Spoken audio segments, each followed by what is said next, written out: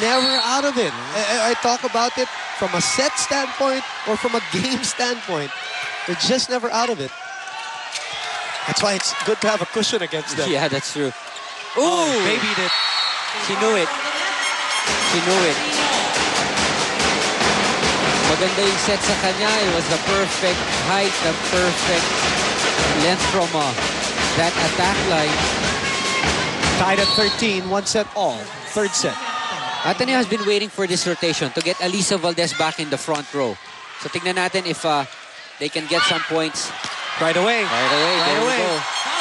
Yun lang yung inaantay nila kanina eh. Because remember, they only had 2 attackers earlier. Now they have Alyssa in front who's been doing pretty well in this set. Imagine Galang and Valdez and Reyes will be going at it for the next 5 years. Maraño, by the way, has 8 points in this set alone. That is the 8. He's taking charge right now. And this is a very crucial set. This third set, whoever wins this set will definitely have a huge psychological edge. 14 all, 1 set all. LaSalle serving.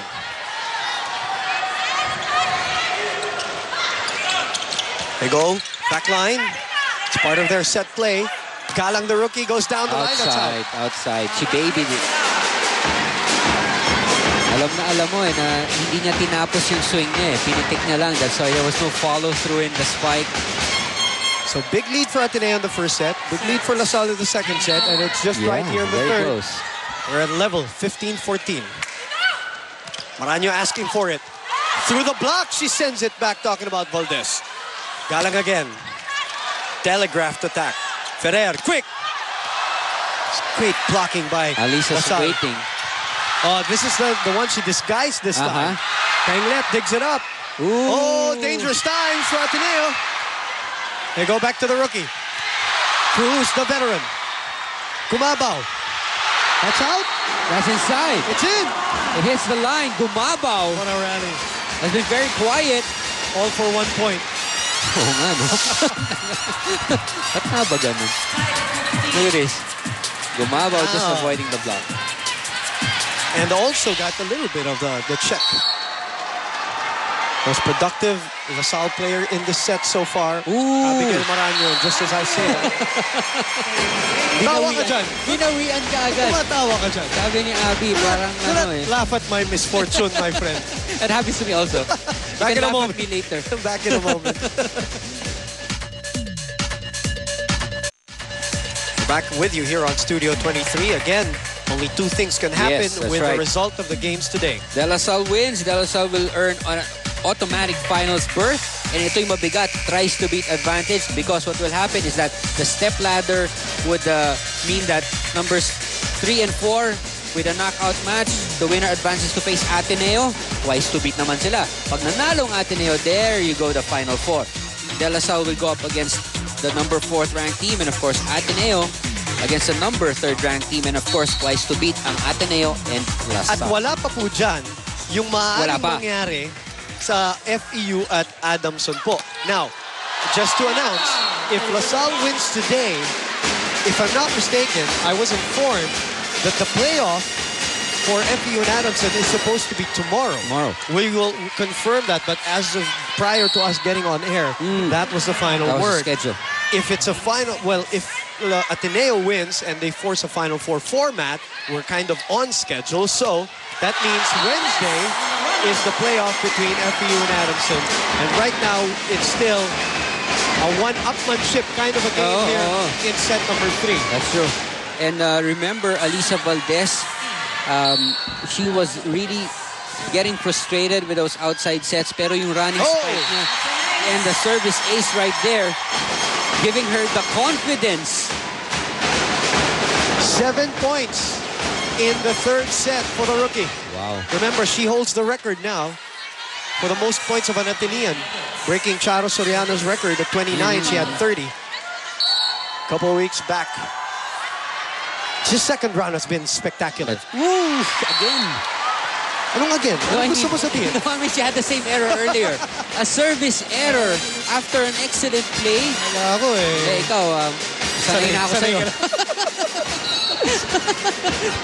Sanay na ako sa'yo. Alam ko, again na naman yun. She has been a spectacular here in the second round. Oh, nice play, Gretchen. I was about to say boom earlier. Remember, folks, this is the first time that Ateneo has had a twice-to-beat advantage. Ever. Best record in their history in the women's volleyball tournament, 11-2. Looking back, remember when they got these players, recruits, their rebuilding season. Now the reaping the rewards, and none better than to get into the finals against DLSU. But of course, they're looking championship. They're not just looking at just getting in. And obviously, that's why they want to force the Final Four format to be on even terms with LaSalle if they both make it to the finals. That's out. That's out. No touch. Wow. We're going down the wire here in the third set. Okay, this is a close one, folks. Where did it land? Ooh. Just out. Couple of inches. That's the room for error for down the line attacks. You really have to be almost precise, if not very precise. Nice play. Swipe. All right, the thing that happened there was that the set was a bit short, but that actually worked for the advantage of Phil. Nagkaroon siya ng space to hit it off the blocking. Unlike if it's setter. Correct. Nakaharang na yung antenna. Which is an automatic violation. That's right, that's right. Gretchen Ho serving. This time she sends it to the middle. Maranyo asking for it, but it is Cha Cruz who gets it. You go back to the well.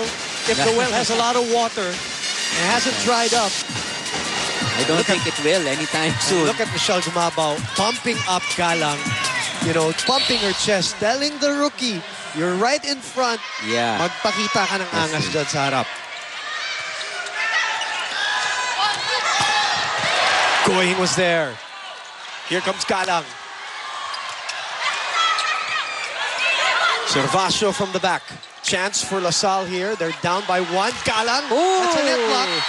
Jem Ferrer. I don't know if she pulls up the net or something. Every time he's in front. And look at her. But the teammate still going to Galang. Oh, okay. Telling her, forget it.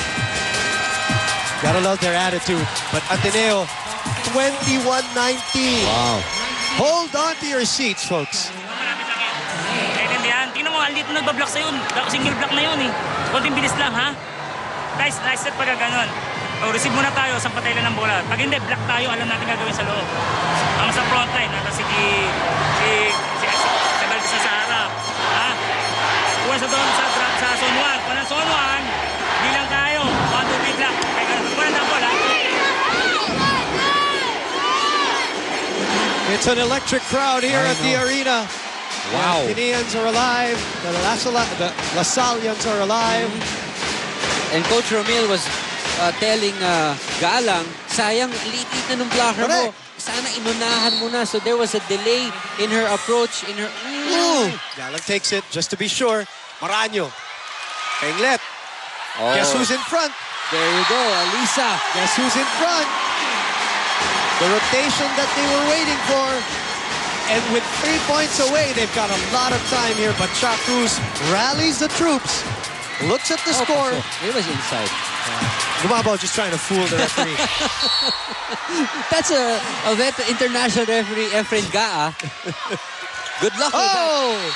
Esperanza with a clutch move at the net on the second touch. What a brave move. Yeah, what guts to do that at this juncture. This juncture. Para siyang galit yung mukha niya.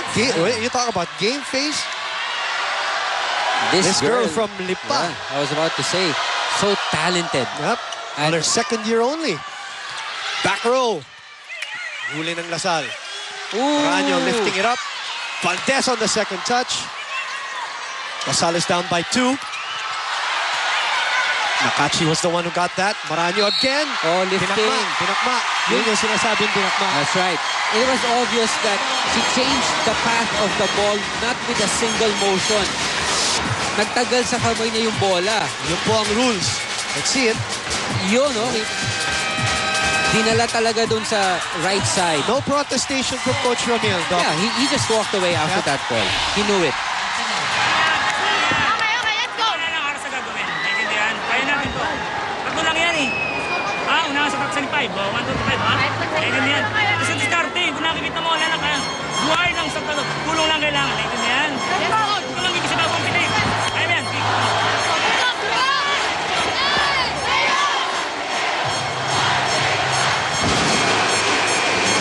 2 points away.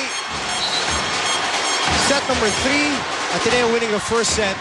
And then LaSalle coming back, winning it handily in the second. And here, up by 7. Ateneo up by 7. LaSalle ties it, actually gets a 1-point lead. Yeah.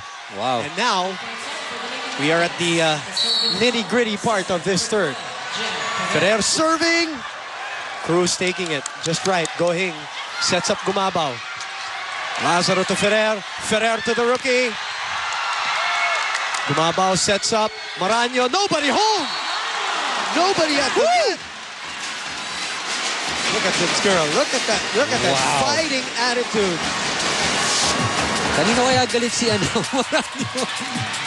Grabe, look Alam at mo kung that. saan siya galit? Galit siya dun sa error niya kanina. Oo, tama. Yun. Binawian niya yung sarili niya. Oh, the crowd really getting into it now. Valdez. Not a solid kill. Galang, the rookie. That's too close. That's That's out. too close. This is Jen Ferrer, hinawi Hinawi niya yung Huwag mo nang kulin. Medyo malakas siya. Si Zihar ba siya? Nagdadalawang isip pa eh. Look at this reaction from Jen Ferrer. Wag! Set point, and it's on Nakachi serve. Oh! Jack Cruz, the veteran! Dalawang isip siya eh. Wow! Nakachi, I don't know if she really did target Jack Cruz, but I really believe that ball was on its way out. Let's look at that again. Yeah.